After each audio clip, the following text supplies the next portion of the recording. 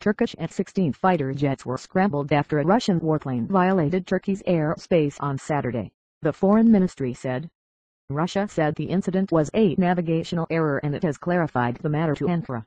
Turkish jets patrolling the border were also harassed by an unidentified plane on Sunday, Turkish military said. Russia has been carrying out air strikes in Syria in support of President Bashar al-Assad. Turkish Prime Minister Ahmet Davutoglu said the rules of engagement are clear. Whoever violates its airspace, according to Turkish TV.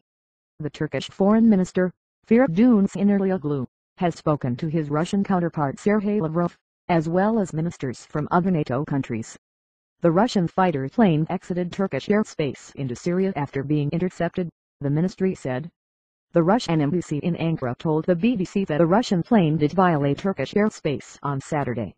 Turkey's military said they did not know the nationality of the plane which its jets patrolling the Syrian border encountered on Sunday.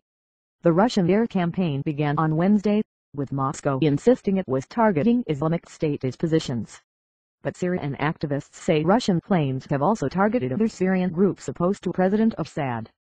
On Monday, Russia said it had continued performing pinpoint strikes on its targets in Syria, carrying out 25 sorties and hitting 9 IS targets.